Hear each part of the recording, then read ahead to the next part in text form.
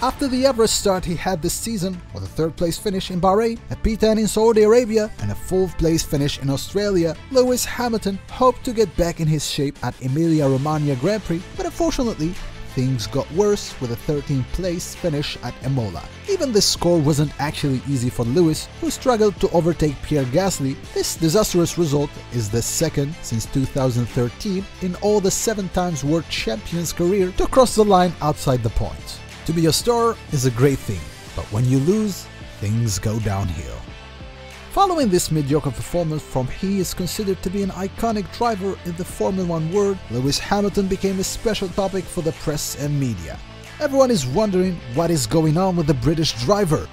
From fighting for the historical 8th championship, Lewis tried now to be only in the top 10.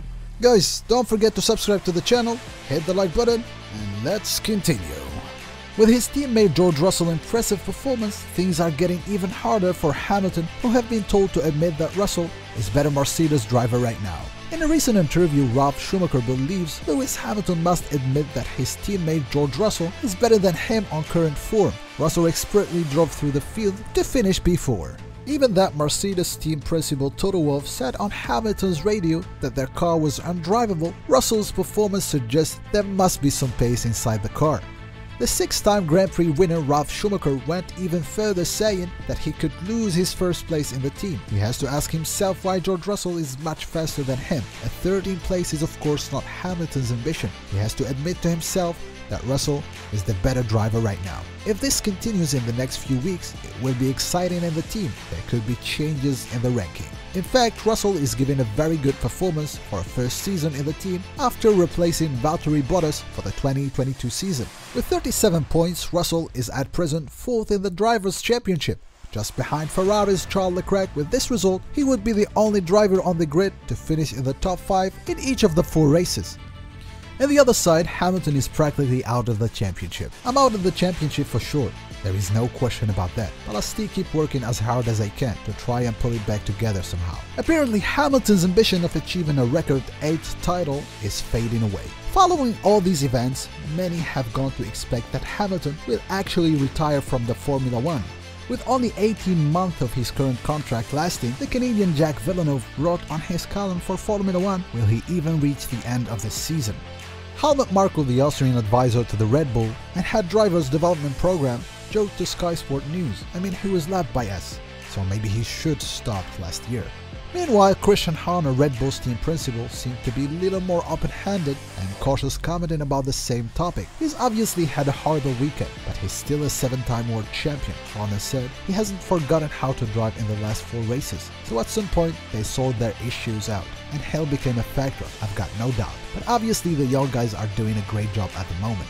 Hamilton finally came to answer all this, insisting that he's the only one to decide when to retire from Formula 1. Hamilton, who's currently 7th in the standing with 58 points behind the leader Charles Leclerc, stated, "I'll decide when my masterpiece is finished." Hamilton appears to respond to Marko's claim in Instagram post Wednesday night in the Mercedes garage with the caption, "Working on my masterpiece, I'll be the one to decide when it's finished." Despite the tough start he had to manage, a lot of Formula 1 fans and experts consider him already with his achievement as a legendary driver, some of them as the greatest F1 driver of all time. If Hamilton could score his 8th title, he'd mathematically be the most successful driver in the history of this sport. For this season, Lewis keeps working on and improving his performance this year, saying, "We can fix this. It's going to be a painful year that we are going to have to ride out together. There is nowhere else I want to be. Just because we have hit a rough patch, it's not in my DNA to back out." To support this, Mercedes will soon bring long-awaited upgrades to the next race at Miami next month. That surely will help rectify the main issues the W13 car is suffering from. Talking about the team's trackside engineering director, Andrew Chauvelin said, "Being realistic, we think this will be something we approach in steps, rather than one big moment, but the whole thing vanishes. We're not expecting to solve this overnight, but if we can get a clue that we are in the right direction, that we are really go to the bottom of what's going on, then we'll be quite pleased that we are just moving on the right path." He carried on adding, "But we are seeing encouraging signs. We are hoping to bring sparks to the car soon, maybe even Miami, where we can hopefully see progress on the issue."